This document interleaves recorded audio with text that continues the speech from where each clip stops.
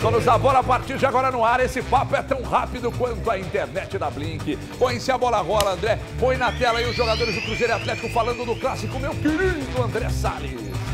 Bom, eu acho que o ano passado eles fizeram um bom jogo. A gente falhou em alguns momentos, não fomos tão ofensivos, mas melhorar a pegada, chegar mais junto neles, fazer um bom jogo, estar bem unidos todos dentro do campo e bom, atacar, defender e a gente tem que buscar a vitória sempre e mais num clássico. O torcedor do Cruzeiro pode esperar aquela vontade de todos os jogadores.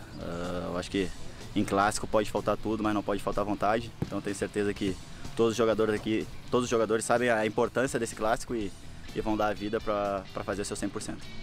Cara, os treinos estão sendo intensos todos os dias. A gente está correndo muito, está trabalhando muito para estar o mais rápido possível no nosso 100% fisicamente e também taticamente. Eu acho que a gente está aprendendo, cada dia a gente aprende um pouco com o professor. Tenho certeza que o Cruzeiro vai estar no seu melhor nível quando começar os jogos. Como já começou, foi 2, mas tenho certeza que vão melhorar muito ainda. Presta atenção, nós mineiros precisamos parar com esse viralatismo. Nós mineiros precisamos parar com esse viralatismo de achar que o que está do lado é melhor, que o lateral do Atlético Paranaense é melhor, do Palmeiras é melhor, do São Paulo é melhor, que o do Flamengo, do Vasco, do Fluminense. Ai, os garotos daqui são comuns, mas do Fluminense, são os moleques de Xerém. O lateral do Red Bull Bragantino, mas o William tá aqui. Olha os números do William.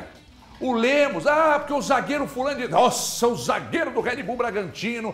Ai, mas e aquele zagueiro lá do Fortaleza? Mas você tem o Lemos aqui que é zagueiro de seleção. E aí... a gente fica olhando só para o que é de fora e valorizando o que é de fora. Quando eu falo que o Ronaldo é o maior dirigente desse mundo, eu estou falando de representatividade. Aí vocês vão lá no meu Instagram brigar comigo falando que eu estou fazendo média com o Cruzeiro. Quando eu falo que a SAF do Atlético é a melhor SAF do Brasil em campo e bola. Aí me vem um cara lá no Twitter e fala comigo assim, mas o Cruzeiro ganhou 2 Libertadores, 5 Mundiais. Meu filho, eu estou falando de SAF, campo e bola. O Cruzeiro tem 2... Quanto tempo de SAF? Um ano e meio? Vai fazer 3 anos. Nossa, errei só por 1 ano e meio. 3 anos de SAF. O Atlético tem 4, só que assinou ano passado. Então nós precisamos parar com esse viralatismo. Se qualquer um aqui elogia qualquer figura ligada ao futebol ou à instituição, não, tá fazendo média. Mas aí é legal a gente elogiar quem é de fora. O Marcelo Passos faz um trabalho sensacional no Fortaleza. É um trabalho austero e tal. Aí quando o Cruzeiro faz trabalho austero aqui, que absurdo. O Ronaldo tá querendo botar dinheiro no bolso dele. Porra, que viralatismo é esse, gente? Não é possível. Arthur Moraes. Que elegância, Arthur. Meu Deus do céu. Tá bonito, viu? Arthur Moraes, a voz celeste. Você me empresta esse blazer aí pra eu casar? Ué. Isso é bonitão. Engraçado, eu olhava pra você, eu tinha uma dúvida se você realmente torcia pro Cruzeiro, não sei porquê. Desde 1976. Você nasceu em 76? Não, é porque eu comecei a gostar para valer do futebol e a jogar futebol de mesa. Você tinha que ter falado que sim, futebol de botão. Tinha que ter falado, sim, você passa por quem nasceu em 76. Eu vim aqui para falar a verdade, né? Então você é de que ano? Aqui... Não muda o discurso, não, porque eu tô vindo hoje aqui... Não, eu sou 62. Eu tô vindo hoje aqui porque finalmente eu vou levar o seu autógrafo. É por etapas, depois eu quero da Renata Fã. Mas hoje já levo o seu, porque nas 2 vezes anteriores que aqui estive, você não estava só nadando nas ondas. Tá me diminuindo, irmão? Tá diminuindo o valor e o dólar? Fala a verdade. Estou dizendo que ele estava ausente. Mas ele veio para dizer a verdade. O de vocês eu levei. Levei até Sentiu uma fincadinha assim aí, o valor e o dólar, pô. Vamos ali pro pedacinho que a galera gosta, meu querido. Você acha que eu tenho razão no que eu estou dizendo? A gente tem por hábito de valorizar por vezes o que está ali do outro lado e desconsiderar tudo de bom que nós temos aqui. Cuidado. Os gigantescos clubes. Você não concorda com tudo que falou, não, porque você já discutiu aqui na outra. Não, mas de cara... Só te lembrando. De cara ele já mostrou, de cara já foi mostrado o melhor lateral direito do futebol mineiro. E um dos melhores do futebol brasileiro. Estou com você. E na esquerda tem o melhor também do Brasil, que é aqui de Minas. Pena que é do rival, é do Atlético. Que é o Arana. Exatamente. E depois do Arana tem mais um, Que é que é o Marlon. Tô com você. Então nós temos os melhores laterais hoje do futebol brasileiro Mas jogando em Minas. aí, quando você diz isso, quando a gente diz isso, os caras acham que você está fazendo média, que é bairrismo e tal. Eu sou bairrista assumido, você também é. Mas quem no futebol brasileiro é melhor do que esses caras Mas que a não gente tem, citou cara, agora? não tem. O Flamengo está buscando, tem Varela, tem Wesley, que encheram a bola dele no jogo de ontem. Não vejo grandes coisas. E aí, mais quem? Marcos Rocha? Eu gosto do Marcos Rocha, eu gosto do Mike, eu gosto desses laterais. Gosto de verdade. Não, mas aí gostar tudo bem, mas você Não, concorda o William fez um campeonato brasileiro primoroso. As duas laterais do Cruzeiro fizeram... Mas não é bairrismo, isso é reconhecimento, é fato. É lógico. Gente, Aqui, fato. quando a gente viu aí 3 anos de... Tudo bem, Valu, se você quer brigar, você fica à vontade, a câmera tá aí, nós vamos abrir a câmera em você agora, irmão. Você vira perereca e pula nos meus peitos. Ou nos meus peitos, não tem mais de um, não, tem só um. Mas vira perereca e pula no meu peito. Porque enquanto eu estava falando, você ficava reprovando o que eu estava dizendo. Boa tarde, Valu. Boa tarde, tá? Começou acelerado hoje o programa, né? Sabe quantos litros de café que eu tomei hoje, irmão? Hoje Quantos não sei. litros de café eu tomei Hoje eu não ontem sei, lá no mas bolão? Ontem é brincadeira. O pessoal lá no bolão tem uma máquina de café 5 lá. litros. 5 litros. Eles vão comprar mais uma, porque não tem condição. Entrou pra história lá do restaurante o tanto que o HG toma bom de café lá. Mas só citar, eu concordo que estão entre os melhores. A gente pode discutir, lembrar que o campeonato é dividido em etapas. O Marlon, o segundo turno dele, para mim, o primeiro turno do Brasileiro ano passado, ninguém foi melhor do que o Marlon.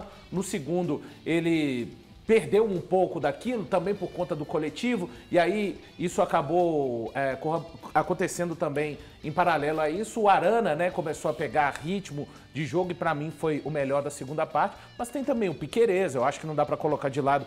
O Piquerez, eu acho que o Piquerez, tecnicamente, é mais lateral do que o Arana e do que o Marlon, não acho ele mais lateral do que nenhum dos dois. Mas ele cumpre muitas funções no Palmeiras e ajuda muito a equipe do Abel Ferreira a jogar de outra forma e acabou sendo campeão brasileiro, né? Então tem que se levar em consideração isso também. E acho que o Heverton generalizou demais. Nem todos fazem esse tipo de análise do que está aqui no estado realmente inferior. Quando for inferior, realmente, eu pelo menos vou falar, mas quando também achar que é superior, falarei. O que é inferior mesmo nesse estado, na minha opinião, e continuará sendo, pelo menos pelos próximos 10, 20, 30 anos, se nada de diferente for feito, é a organização, por exemplo, do Campeonato Mineiro e o nível de arbitragem que nós temos. De resto, reconhecerei todas as qualidades e competências Mas do o nosso ponto de futebol. arbitragem aí é nacional, né? É nacional, mas eu falo que dentro da ruindade do nosso quadro, Elton, a gente ainda é top 3. Eu não vou falar que a gente é a pior, apesar de achar que a gente é a pior arbitragem, tá? Mas eu não posso comprovar isso assim com dados e estudos. Mas eu acho que a gente ainda tá top 3 de uma arbitragem nível nacional muito ruim. Ah, mas é porque daqui não, cara. É só pegar os últimos campeonatos mineiros, as últimas aparições de árbitros no Campeonato Brasileiro. E aí, se alguém responsável pela Confederação Mineira de Arbitragem quiser aqui vir me desmentir, eu terei prazer em ouvir. Não, eu acho que não é nem questão de desmentir. Eu acho que essa questão passa muito dólar por ser subjetiva. Eu acho que a nossa arbitragem mineira, que eu não estou dizendo com isso que ela seja boa. Aliás, que ela seja ótima. Mas eu acho que ela tá boa, que ela é boa. Boa no sentido assim de... Não, na verdade, mediana. Ela é mediana. Tá na média. Eu tenho Regular dificuldade em na chamar bondade, Tá na né, média. cara? Tá na Parabéns, média. Dora. Ou seja, eu não olho... Você estará eu do não lado olho- certo da história. Eu não olho para a arbitragem de São Paulo, do Rio, do Sul, do Paraná. Não. Então, porque como tá a ruim de muito tudo, superior. A né, nossa está na média. Qual é a média? Ruim. O Então, problema é esse. a média nacional é ruim. Mas é porque Pega o exemplo do jogo do Vasco É ontem. que eu falei boa, desconsidera. Tá na média. Nova A Iguaçu, média é Vasco ruim. ontem. O Absurdo CNM, atrás de absurdo. depois, aí eu já vou. Quando o CNM assumiu, para mim piorou. Então tá na média, que não é boa, a nossa arbitragem. Eu não olho para a nossa arbitragem aqui de Minas e falo, não, o Zanon Velho é uma porcaria, o Felipe Lima é uma porcaria, o Anderson é uma porcaria. Não, não. O VAR, por exemplo, o Benevenuto, ele hoje é referência no VAR no Brasil, entendeu? É referência no VAR. Inclusive, ele está fazendo nesse período agora, ele está aperfeiçoando a questão do inglês e tal, porque é tudo ali, os mecanismos funcionam muito exatamente em inglês. Mas aí a gente já pensa automaticamente no quê? Olha o tanto de lambança que a gente vê, inclusive no VAR aqui no Brasil. Então aí a gente já vê o nível de arbitragem que a gente tem. Eu não consigo usar o adjetivo boa. Eu acho que a nossa arbitragem, no geral, ela é muito fraca. É muito fraca. E aí eu fico até com a dificuldade de falar assim, a mineira entre no meio desse tanto de árbitro ruim, é um pouco melhor ou é boa porque a média é baixa. Não, ela é fraca. Ela é fraca. E a gente precisa de uma evolução e uma melhora muito grande no quadro de arbitragem, inclusive porque é assustador a gente ver o ingresso do VAR na arbitragem brasileira e ainda assim as polêmicas não acabarem de maneira alguma, até em alguns casos aumentam. A gente já tem casos aqui do próprio VAR criar situações de mais dúvida e de mais problemas na arbitragem, que era um negócio para resolver. Então esse capítulo no Brasil assim tá longe de ser resolvido. Esse é um grande problema. Quando o VAR entrou, a ideia que a gente tinha, a expectativa que foi criada em cima do mecanismo arbitragem era de que ia anular ou quase zerar os erros. E agora a gente discute erros do VAR. Vocês tergiversaram a conversa. Nós estamos falando de clássico, eu só passei pela arbitragem aqui, vocês começaram a falar de arbitragem. Mas aí você levanta logo esse tema, pô. Como é que não fica puto? E vocês insistem. Você está falando que eu estou errado, mas insisto no meu erro. Nós estamos falando do clássico, pô. Então fala do clássico. Por isso que eu falo, a imprensa marrom é isso aí. Desvaloriza tanto o produto que quando a gente começa a falar do nosso produto, eles querem falar de arbitragem. É porque o produto da arbitragem está ruim, né? E ele gera discussão. E a gente já falou sobre isso. Já falamos sobre isso. O paternalismo do HG com relação a falar que está na média é o mesmo paternalismo de é tradicional você jogar nesse campo e a grama ser mais alta. É o tradicionalismo do que é ruim. Aí você coloca numa média e coloca como normal. Não, é pra você. É pra você. É diretamente pra você. Por que eu falei de gramado? Sem curva. Essa aí não tem nem por que eu falei de gramado? Não tem nem trevo. Por que eu falei de gramado? Essa aí é diretamente pra você. Por que eu falei de gramado? Você falou da arbitragem, que tá numa média. Olha aqui, eu sou da paz, hein? Eu vim aqui pra falar de clássico, pra ouvir vocês falarem de clássico. Eu não sabia que vocês hoje estavam super acelerados. Mas só que é o seguinte, irmão. Eu falei aqui, eu disse, a arbitragem, o mineiro tá na média. Não tá. E a média é ruim. Não está. A média é ruim. Mas péssima, você diz isso. É péssima. Sabe por que você está dizendo isso? Baseado em quê? Você quer que eu te provo do campeonato paranaense, paulista, carioca, gaúcho, catarinense, cearense, pernambucano? Você quer que eu te mostre que a média de erros de todas as arbitragens do resto do Brasil, nós aqui estamos na média? Me mostra uma onde o jogador machuca sozinho e é falta. Peraí. Ué, peraí. Veja bem, ninguém está dizendo que a arbitragem é ótima e ninguém está desqualificando seu ponto de vista. Mas você está me agredindo. Você está falando que... Entendeu? Então, não, um erro cometido no jogo do final de semana, que eu estou com você, os erros aconteceram e passaram pelo programa e nós avaliamos, não pode ser suficiente para eu dizer que a nossa arbitragem mineira é péssima e que a dos outros estados é melhor. Isso. Mas é uma questão de semântica. Você falar desse jeito, você dá um tom elogioso. Não, como se eu tivesse tom pesada. Interpretação, meu irmão. Eu falei, nossa se é ruim, é ruim. Então, se é ruim, então, e a média é o quê? Ruim. Então, nossa, tá é ruim, tudo ruim. Não tem o bom dentro do ruim, não. Tá na média. Não tem. Tá na média. Não chegou nem na média. Ruim, pra ser ruim tem que melhorar muito. Esse que é o conceito. O problema pra ser ruim tem que melhorar muito. Essa agressividade de querer impor ao outro a sua opinião. Alguém tem que falar essa coisa do futebol mineiro. Alguém tem que falar, cara. E outra coisa, essa mania de perseguição que vocês têm, de que a arbitragem favorece Atlético, Cruzeiro, América. O América sempre fala que favorece Atlético e Cruzeiro.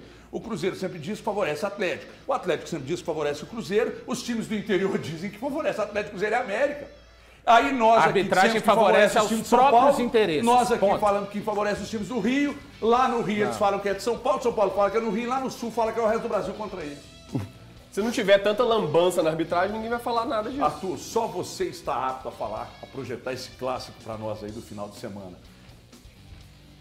No clássico anterior, o favoritismo era do Atlético, etc e tal. O Cruzeiro falou, ganhou o jogo. Continua sendo, nesse também. É isso que eu ia te perguntar. Continua sendo favorito. E outra coisa, o Cruzeiro vai precisar de muito mais do que apresentou no Clássico do Brasileiro. Por quê? Porque teve sorte. Foi eficaz? Foi. Mas teve sorte, um gol contra. Não vou tirar os méritos da vitória, longe disso. Mas o nível de time, de comparação, individualmente falando, tecnicamente falando, há uma disparidade. Inclusive, eu quero aproveitar o adjetivo utilizado há pouco pelo Valu, no que se refere à arbitragem, eu vou me referir ao time do Cruzeiro. Para ser ruim, tem que melhorar muito. E eu discordo que o Cruzeiro tenha sido somente a arbitragem tenha prejudicado o Cruzeiro no jogo passado com o Atlético. Eu achei incompetência do time. O time é ruim. Está começando a temporada? Está começando a temporada. Mas a gente está vendo os mesmos erros da temporada passada. E eu estou temeroso em relação a este clássico. Por mais que existe aquele chavão de que clássico é clássico, vice-versa, e aí pode ter a superação, e a superação agarra, a gana, pode superar a técnica, no caso, o adversário, que é muito mais qualificado, e repito, o favorito, não que o Cruzeiro não possa vencer o jogo, eu vou estar lá para conferir no canal A Voz Celeste e tomara transmitir mais uma vitória do Cruzeiro, mas vai ter que fazer mais do que o que fez no Campeonato Brasileiro, porque o Atlético está por aqui com aquela derrota. Viu? Rapaz, eu falei, tá vendo meu time? Parece que aquela derrota está atravessada. Não, Você sabe que uma coisa eu ouvi ontem, ouvi ontem de um atleticano, e o Eltinho estava no ambiente e escutou também, e o Valu também, ele estava lá no bolão ontem. Eles estão engasgados. Eu tomei 108 cafés, eles tomaram 108 cervejas. E ontem teve um cara lá, um atleticano, que falou assim, chegou até a mesa, cumprimentou a gente. Alô, Fábio Bispo! O Fábio Bispo, nosso querido telespectador Fábio Bispo, lá da Pampulha, mandou mensagem que falou: HG, estou com você em qualquer discussão. Não abro, sou que nem seu paraquedas. Então é o seguinte, não abro. Então é o seguinte, o que é que esse atleticano disse? Ô, gente, aí assisto vocês nos Donos da Bola, pô, gosto demais de você, Heverton, Eltinho. Cadê o Thiago Fernandes, cabeça de rolão? Ah, tá de férias, que pena, ó. Clássico agora eu tô firme lá, mas tá aqui. Aí eu falei, sério, mas... Ele falou, Heverton, vou contar uma coisa pra vocês aqui. É o clássico que eu nunca engoli entre todos. Nós tomamos 6-1 e tal. Falando, por que esse ódio? Favas contadas o clássico passado. O torcedor atleticano jamais imaginou resultado diferente que não fosse vitória. Ele disse assim, eu falei, mas por que esse 1-0 te incomoda mais que o 6-1? Ele falou assim, porque esse nunca mais vai ser devolvido. Nunca mais. Eu falei, rapaz... O primeiro da Arena MRV. O primeiro da Arena MRV, dificilmente o Cruzeiro vai ter um estádio e no primeiro clássico o Atlético vai ganhar para devolver lá dentro. 6-1 pode acontecer. Foi pra eternidade, vai ser sempre lembrado. Então é isso aí. Então a marca histórica. Tá aqui. Aí eu falei com ele assim, mas o que o Atlético teria que fazer para pelo menos amenizar isso? Ele falou, cara, isso aí não tem jeito de amenizar não, tá na história. Agora o 7-1 jamais vai ser esquecido. O Mineirão jamais vai ser esquecido. Só se o Atlético meter uma goleada histórica e gigantesca para cima do Cruzeiro, o que eu acho que vai acontecer, pois não. É muito difícil esse torcedor do Atlético aí, ele foi bem nas palavras dele lá ontem com a gente. Ele, honesto, né? Ele tá certo, né? Ele tá certo, é um negócio de sentimento e isso aí a gente não coloca na balança. Mas me chama a atenção, o Dólar questionou quando o HG fala que o Atlético está entalado, vai entregar mais. Na própria fala do Lemos, ele fala que o time precisa se entregar mais, precisa se doar mais. Ou seja, aquele choque que o Atlético tomou do Cruzeiro no jogo que o Atlético perde por 1-0 e mesmo durante o jogo, porque quando você entra num jogo numa rotação menor do que o seu adversário, para você tentar igualar isso ao decorrer do período, meu amigo, já era. Quando o bicho já começa a pegar ali, quando a ficha do Atlético caiu naquele jogo que não dava para igualar na vontade mais, já era. O clássico já estava tomado, principalmente no segundo tempo. A gente pegar o segundo tempo do Atlético, o Rafael Cabral não fez nenhuma defesa naquele segundo tempo do Atlético. Nenhuma. As principais chances de gol, se a gente colocar na balança, foram para o Cruzeiro. Teve a bola na trave com 40 segundos. Então, isso tudo, o Atlético, eu acredito que hoje, na Cidade do Galo, o clássico é tratado de uma forma muito diferente do que foi tratado naquela oportunidade. E até mesmo pelo próprio Luiz Felipe Scolari. O Filipão, no jogo o jogo anterior ao Cruzeiro, naquele momento, foi um 2-0 para cima do Palmeiras, lá em São Paulo. E quando o Filipão foi perguntado sobre o clássico, naquele momento, ele fala que o clássico era só mais um jogo. Nunca! Mas nunca na história o clássico pode ser tratado por nenhum dos dois lados como só mais um jogo. Nunca será. Nunca será. O clássico ele tem que ser tratado de forma diferente. E isso caiu na fichinha do Filipão, mesmo aos 75 anos. Isso é mérito para o senhor Felipe Scolari. Por quê? Na partida passada, na coletiva, ele já falou que o tratamento ao clássico durante a semana seria diferente. Ou seja, já serviu de lição para o Filipão. E quando a gente vê o Lemos falando que também tem esse mesmo entendimento que precisa dar algo mais no clássico, é porque é um outro jogo, é um outro campeonato. Vencer clássico é diferente em todos os lugares do país e do mundo. Então, Atlético e Cruzeiro também é assim. Eu sei que vocês já discutiram a questão de clássico com uma torcida só. A gente já ouviu a manifestação do próprio Filipão, e há pouco vocês falavam do nível da arbitragem. E eu gostaria também de externar o meu ponto de vista aqui do nível dos nossos dirigentes, péssimos, medrosos, não assumem responsabilidade. É um absurdo que um clássico desta natureza seja de apenas uma torcida. Absurdo que as autoridades não deem condições. Não deem condições. Bom, eu discordo de você. As autoridades estão dando condições sobre os dirigentes se entenderem. Então, vamos direcionar a derrota toda tá aí. Foi um acordo feito de forma ridícula. Então eu faço meia-culpa aqui. As autoridades estão dando condições? Sim. Então parabéns. Só que é o seguinte, para os dirigentes só? Vou te falar onde eu discordo. Vou te falar onde eu discordo, tá? E obviamente que aqui é um debate. Fiquem à vontade. Porque eu não pipoco não, irmão. Você tá olhando pra mim por quê? Você tá achando que eu vou pipocar? Não, já tô pronto pra então, falar que você tá errado. Então é o seguinte, que eu tenho já pra sei falar que com você é o falar. seguinte. Eu já falei aqui. Eu gostaria, eu acho lindo, romântico, maravilhoso, histórico, clássico com duas torcidas. Mas se eu não tenho condição de oferecer aquilo que o Valu pediu para a torcida do Cruzeiro, porque eu desconfio dela, porque ali no meio tem delinquentes, eu não quero receber quem quebrou a minha casa no meu estádio. E o Cruzeiro pensa a mesma coisa da torcida do Atlético quando for ao Mineirão, porque lá no Cruzeiro, lá no Mineirão, se a torcida do Atlético for lá e quebrar o Mineirão, a conta do Mineirão vai para o Cruzeiro que contratou os serviços daquele dia, que contratou o estádio, que alugou o estádio por aquele dia. Então eu entendo esse ponto. Mas gostaria, de fato, muito de ver o clássico com duas torcidas. Você fica à vontade para discordar. É o que eu penso. Se eu for na sua casa e quebrar a sua casa, você não vai me querer lá mais. Mas o caminho Mas é cômodo para você falar que o Atlético tem que aceitar. O caminho nesse caso não é a desistência. O caminho nesse caso é o diálogo. Eles tiveram 3 meses para combinar um esquema de segurança e uma nova forma de se fazer o clássico. Pipocaram. Eles têm que sentar na mesa e conversar. Eles não têm condição de fazer isso. Não foi você que pipocou pro Heverton.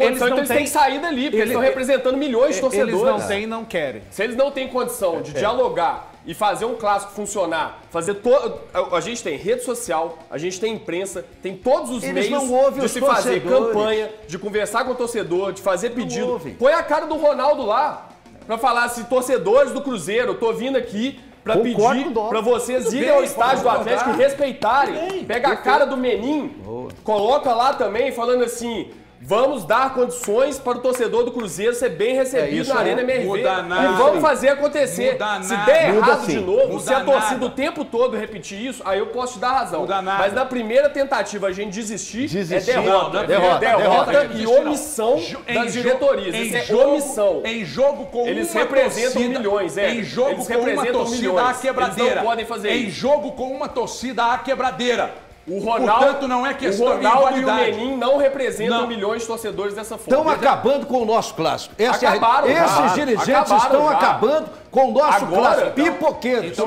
como é que a gente agora discorda do Filipão quando ele fala do clássico como um jogo qualquer, se a gente tem esse tratamento vindo das diretorias? Não. É um jogo qualquer pra eles. Você não receberia ninguém na sua casa que tenha passado por lá e arrebentado com a sua casa. Mas não tem diálogo, não pode acontecer nada. Que diálogo, irmão? O cara chegou na minha casa, quebrou minha casa. Mas isso é muito diferente, não é exatamente sua casa assim, não. Claro que não. É sim. Você sabe que o exemplo não serve. O Cruzeiro não querer receber delinquentes que fazem parte de torcida de qualquer clube. O Cruzeiro não querer receber no Mineirão. Porque se quebrar a conta vai para ele e o Atlético não querer receber delinquentes na casa dele. Eles estão corretos. Sabe por quê? Porque os delinquentes fazem questão de quebrar e depois eles filmam, eles fotografam e eles colocam isso em suas devidas redes sociais como uma vitória, porque eu quebrei uma cadeira do estádio do rival.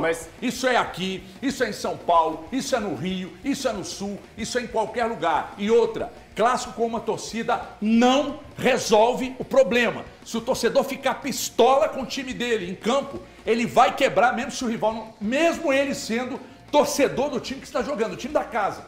Porque lá no Sul, vamos lembrar, Cruzeiro no rebaixamento, o Inter lá no Sul no rebaixamento. Vocês viram o que fizeram lá no Beira-Rio?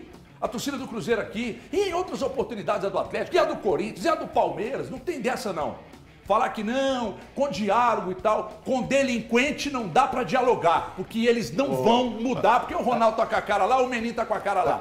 Vocês estão olhando a coisa de uma visão mais fácil. Romântica não. Olha onde vocês não têm responsabilidade nenhuma no processo. Olha onde é que a sua história acaba que você mesmo se contradiz. Não me contradiz. Se eu quebrar a sua casa, você me proíbe meu CPF de ir lá, mas você não proíbe a equipe do Donos da Bola de ir. Aí quando você tira uma coletividade inteira por conta de indivíduos, você tá tomando o caminho errado. Você não tá punindo quem quebrou, você tá punindo a coletividade. Mas o caminho certo é identificar quem quebrou e essa pessoa não pode ir. Só que mas a torcida inteira não pode pagar por isso. Só que se você for na minha casa e eu identificar, você não volta. Se você for junto com os demais e quebrarem a minha casa, nenhum deles volta. O meu CPF não entra na sua casa mais, mas o Valu vai lá. O Valu como funcionário da Band vai. Mas ele acha mais fácil fechar pra todo mundo do que fazer, por exemplo, assim, o Dólar, deixa eu te falar, você causou isso aqui de prejuízo, aqui tá o vídeo da sua quebradeira,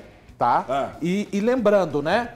Ô Dólar, você tá errado nisso aqui, mas eu também não te recebi da melhor forma na minha casa. Que isso está sendo... Justifica, então? Não estou justificando. Deixa eu dar um exemplo, deixa eu trazer para ela. Dá uma segurada, irmão. Ele só tá entendendo. O Dólar... Não estou entendendo, não. É mais fácil... Vocês estão justificando. Não, amigo. Não, só quebraram porque fizeram isso. Não. É isso que você está dizendo. Não é isso que eu estou dizendo. Não é isso que eu estou dizendo. Não faça, a hemodiálise do meu pensamento com as suas palavras tortas. Por favor. Aqui, vocês estão contemporizando, sim. É por isso, tentando sabe? Justificar. Você está tomando o mesmo caminho das diretorias. Porque eu quero saber se em algum momento aconteceu essa conversa. Quem foi o crítico quanto mais depois que a diretoria do Atlético fez a torcida do Cruzeiro lá? Quem foi? Chegou aqui na segunda-feira e arregaçou com a diretoria do Atlético. Todo mundo, cara. Não, mas então tudo bem. Mas eu não falei? Mas aqui, eu defendi? Vamos escutar o exemplo que o Valu está dando, que ele está trazendo para o nosso reality. Mas ele não quer. Ele quer o radicalismo, ele quer fechar as portas. O exemplo da sua casa. Tira a trave, tira tudo, tira torcedor. Porque não é o exemplo da sua casa que o Dólar deu é perfeito. Não, senhor. É sim. Claro que não, Eltinho. Por que não é? Se eu identificar ele quebrar, ele não volta. Mas se eu cheguei lá, tá tudo quebrado, eu não sei quem foi, não volta ninguém, irmão. Tem câmera identificasse. Pegou tudo. Mostraram tudo. Não apresentou pra gente. Todos que quebraram. Mas não mostrou nada. E aí, não mostrou nada. O exemplo é frágil. O que eu tenho de falando de um evento público, é uma coisa muito diferente. Ele está de uma casa de espetáculo. A casa do HG é o lar dele sagrado. Exato. O meu lar é sagrado. Nós estamos falando de estádio. Quem tem que cuidar é segurança, quem tem que cuidar são os dirigentes, quem tem que se responsabilizar são eles. Então, tudo bem. E na minha casa, cuida eu da casa dele. Ficaremos então atentos com todo esse movimento que vocês estão pedindo. Não tem que ser sempre romântico, dividido e tal. Vamos ficar atentos a isso. E quando tiver só torcida única, se isso resolver, que eu acho também que não resolve, por isso eu estou dizendo que mesmo com torcida única o pau quebra, porque o delinquente ele está na torcida única e ele está na torcida rival. É isso. Agora, por favor, Valu, a palavra é sua, fica à vontade. Não, só eu queria saber se em algum momento aconteceu essa conversa aqui que eu vou exemplificar. O Atlético chegou para o Cruzeiro, cobrando o Cruzeiro a respeito de todos os prejuízos que teve e que ele, Atlético, não é justo que caia no colo dele. Chegou Cruzeiro, aqui, a dívida é essa. Esse é o valor que vocês têm que arcar. Aqui estão as imagens, não de toda a quebradeira, mas dos pontos que nós tivemos. Está aqui, inclusive, ajudando a polícia a identificar esses vândalos que fizeram isso. Você quer arcar com isso? Aí o Cruzeiro não tinha que querer, tinha obrigação de arcar com isso. Não, Atlético, olha, realmente entendemos, isso é inadmissível e nos comprometemos também a tentar, de alguma forma, ajudar nesse sentido, fazer a campanha que o Dólar falou. O Ronaldo mostrando a cara, o Menin mostrando a cara, no sentido de, olha, se a gente... É porque gente, o problema é muito além de... O problema vai de educação, tá? E aí eu vou falar de algo que eu já assisti em arquibancada. Eu já vi na torcida do Cruzeiro, em anos lá anteriores para trás, as pessoas sobem às vezes, por exemplo, nos assentos e ficam em pé. Então tem um problema antes da rivalidade, que é a educação do brasileiro de uma forma geral. Me desculpe se você não gosta de ouvir isso, mas é exatamente o que eu acho. Então seria interessante que os dirigentes tivessem sentado, repetindo, gente, não justifica. O Atlético podia ter tirado a privada, não só as portas do banheiro. Não podia não. Podia. Calma, cara, deixa eu dar um exemplo. Podia, que não justificaria. Ele tá muito tenso, ele falou alto porque ele tá totalmente sem razão. Eu já conheço essa técnica. Que não justificaria. Nada justifica quebradeiro. O que eu tô falando não conseguiram conversar. Dirigentes que até outro dia, quando chegou a gestão do Ronaldo, disseram, nós temos um bom trato. Cara, não existe, porque pelos próximos 2 anos, eles sequer vão sentar em uma mesa e discutir qualquer coisa. Em outros tempos, sabe o que era para estar acontecendo? É que eu peguei décadas maravilhosas. O romantismo do futebol. Semana de Clássicos, era jogador de lado a lado, pegava ali a representatividade do time, fazia um apelo ao torcedor, os dirigentes se confraternizavam, faziam a convocação, pregavam a paz. Isso não existe. Cadê o Ronaldo? Cadê o Ronaldo? Semana de Clássico, vamos botar a cara aí. Como se comentou. Aqui. Poxa vida, esses caras têm representatividade. Sabe o que me surpreende? E eu lamento muito, é não ter estado aqui com Heverton. Você não precisa ser nosso convidado especial hoje. Aliás, Obrigado, depois passa ali, tem um presentinho pra você. Aqui eu vim aqui de blazer porque é clássico, Semana de Clássico. Eu me inspirei no Vanderlei Luxemburgo. Lamento que os colegas estejam mal vestidos. Não, muito bem, muito bem. Eu queria ter estado aqui com você. Com você, e principalmente com você. E lamento o Thiago Fernandes não estar aqui. Para nós discutirmos sobre tudo isso e ouvir as opiniões robustas quando todos os outros clássicos aconteceram. E que também foram do mesmo jeito. Qual o também, mesmo jeito? De regular, de tirar o meio a meio, de puxar só 10%. Ninguém reclamou. Ninguém reclamou. Quem não reclamou? Não reclamou nada. Vocês nunca levantaram uma lebre aqui com esse assunto. Ninguém Vocês não, quando saiu de 50 a 50. Todos Quando aqui saiu de são 50%. O 50-50 acabou mesmo. E meteu pro 90 a 10. Aí vocês, 2010. não, é assim mesmo. Aqui, ó. É assim mesmo.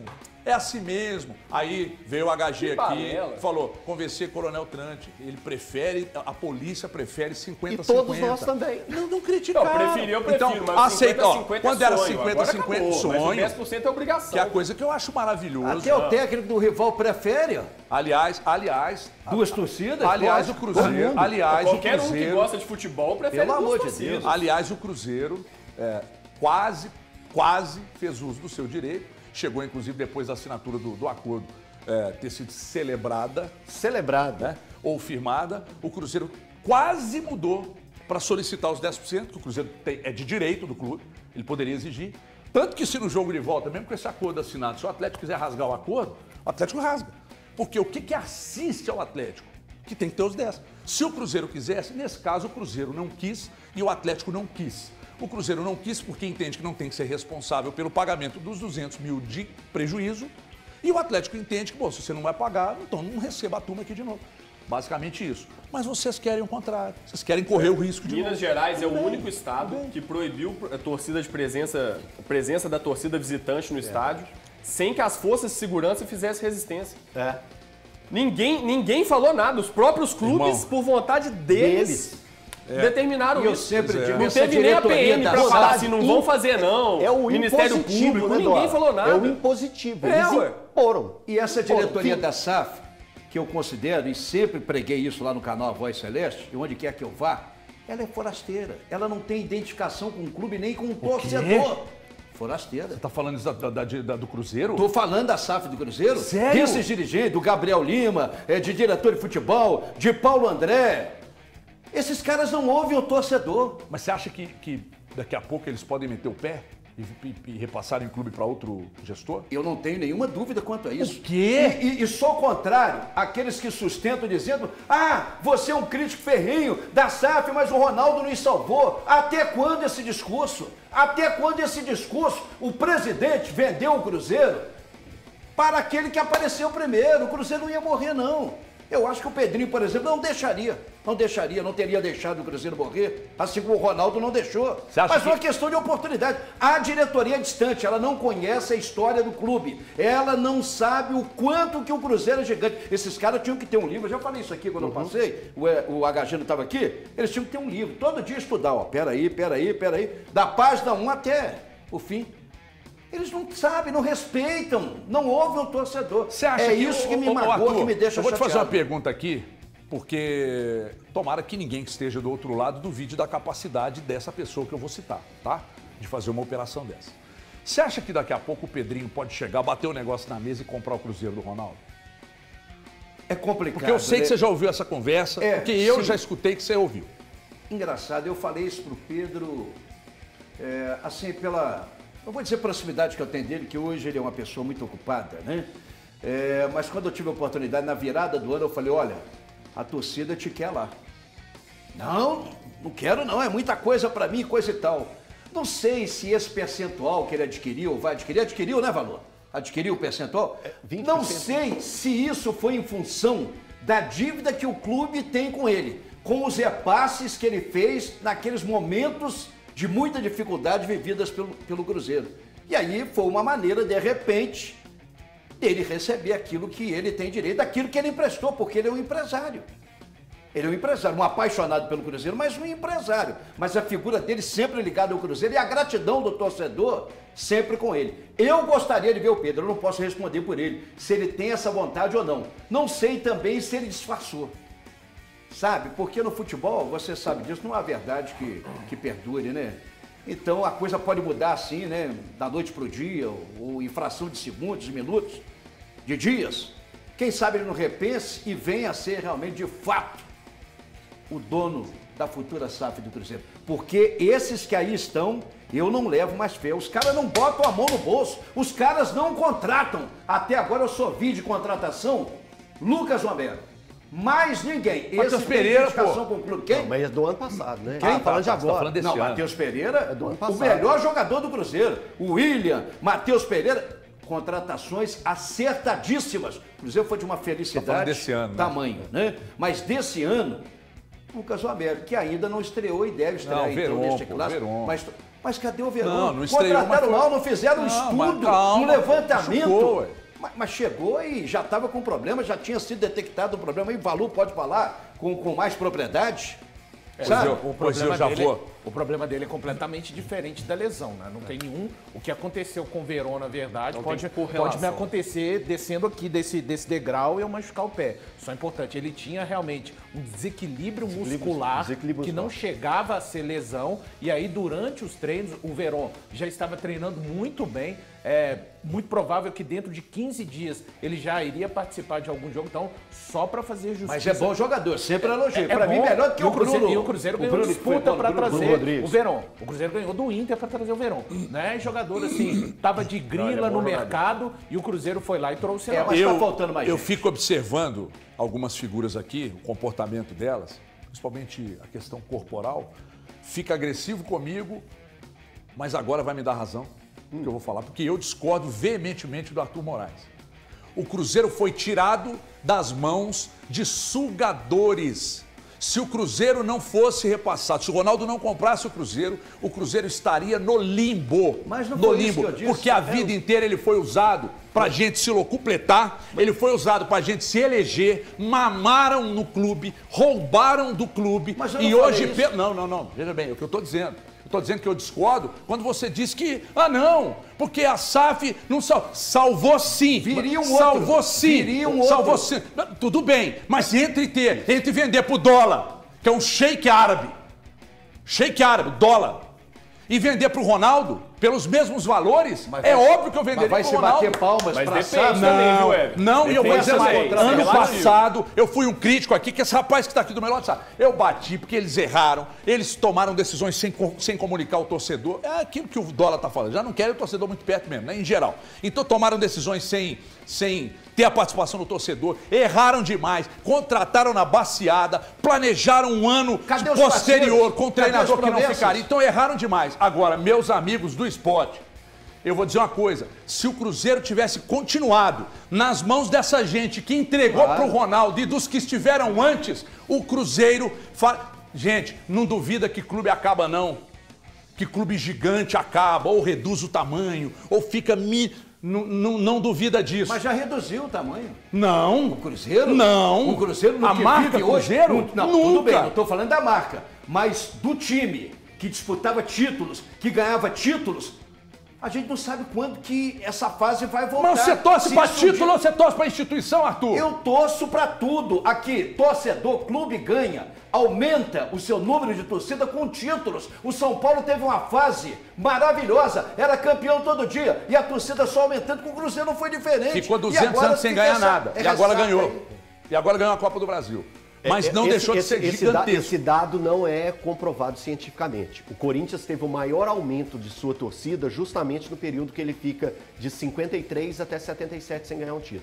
Isso é comprovado em São Paulo. Então, estatisticamente, o negócio de ganha título, ganha torcida... Ele mas não, porque tem a exposição também. A questão de exposição, transmissão de jogos, aí entra um monte de coisa, né? Mas valorização de marca, eu tô só dando...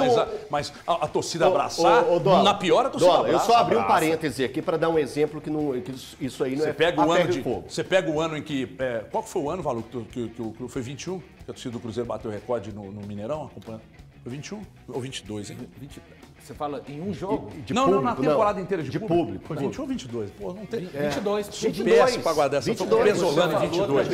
Pesolano em 22. Pesolano em 21 tava na pandemia. É porque 21, o Cruzeiro joga a última rodada da Série B contra o Náutico, sem valer absolutamente nada, e tinha 60 mil cruzeirenses.